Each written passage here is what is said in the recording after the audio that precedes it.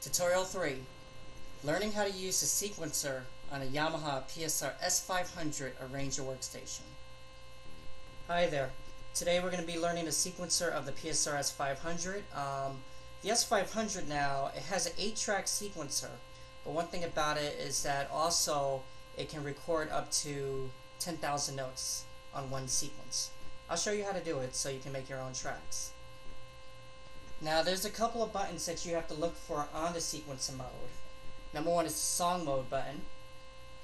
And number 2 is the record button. Now for your sequencing tracks, over here, your registration memory is going to become those tracks. So what you're going to do is basically, the first button that you're going to want to press is the song mode, which is located by the intros, variations, and fillings. And the next button that you want to press is the record. Record button will light up, and sync start will light up. But we're not going to use the sync start right now. I'll tell you about that a little bit later. Now the first thing about laying down a track is you might want to try to practice your ideas first before even starting to play, because once you hit a key, it'll automatically start recording. So that's why I told you to take off the sync start button. But I'm going to show you track by track how to actually lay down those tracks. Okay, the first thing that you want to do is hear the metronome. Metronome will basically play. Now if you don't like the tempo that is playing, if you want it a little bit slower, you have your tempo button right here, which will allow the screen to show the tempo. So all you have to do with the wheel, dial the tempo that you actually really want. So say for instance, if I want it slower, or if I want it faster, you get to dial the tempo. Now another feature that you have is the tap tempo. So what if I want it so fast? It'll show me a tempo to basically 253. If I want it slow, there's your tempo, 119. Okay, now on the sound side, what I'm going to do is I'm going to pick my instrument. The instrument I'm going to pick is actually, go to percussion, and I'm going to dial it until I see standard kit. So I'm going to start with my drums first. Okay, here's the exciting part. Song mode you have on. The record button you have on. When you press the record button, the registration panel lights will turn off. All you have to do is press track 1. Now, right on the screen, which I'm going to show you, you have actually the accompaniment off because you're not using your accompaniment at all. You have your main, your left, and your dual. So say for instance, I can change any of these to mains.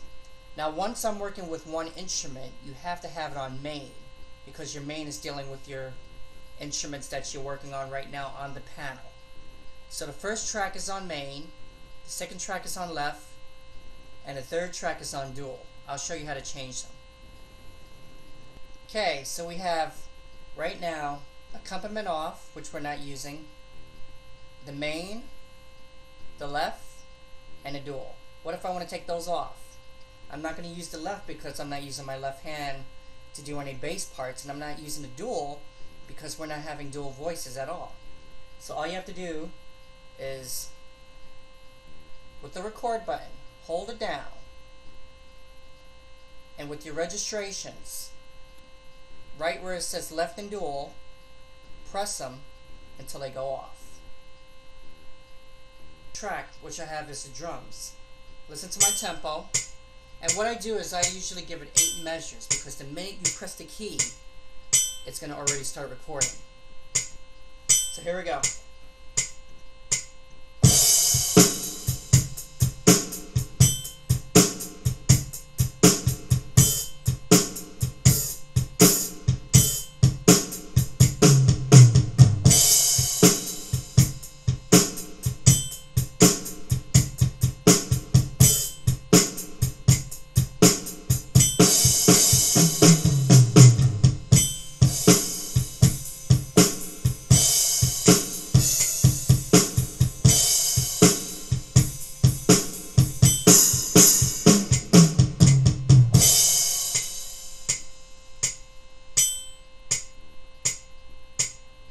turn it off, and it'll start right back to measure 1 again.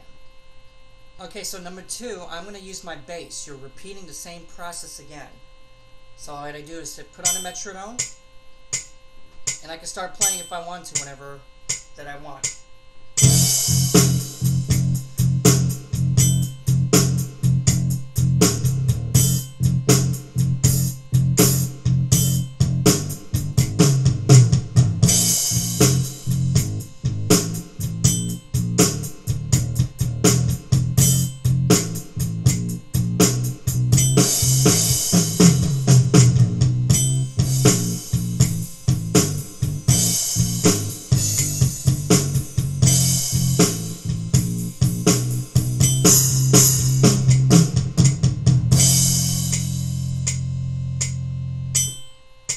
Once I turn it off, back to measure 1 again.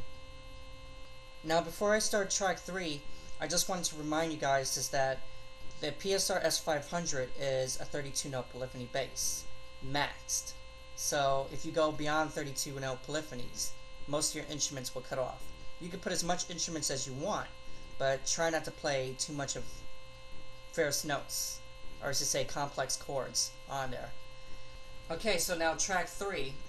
All I have to do is press record, and then registration 3, which is my track 3.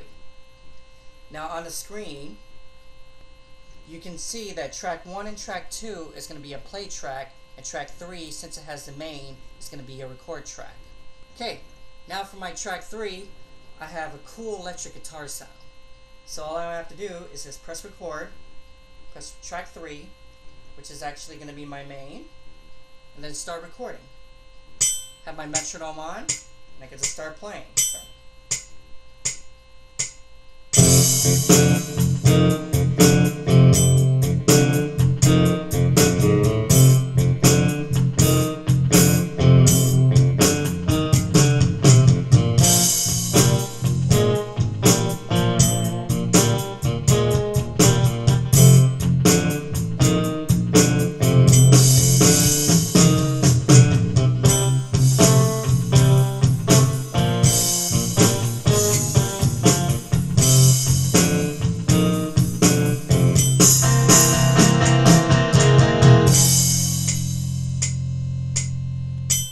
And I press stop, right back to measure 1. Okay, so track 4, I'm going to have a dyno steel, which is also in my guitar category. And that's going to accent the cool electric guitar. Here we go, start recording.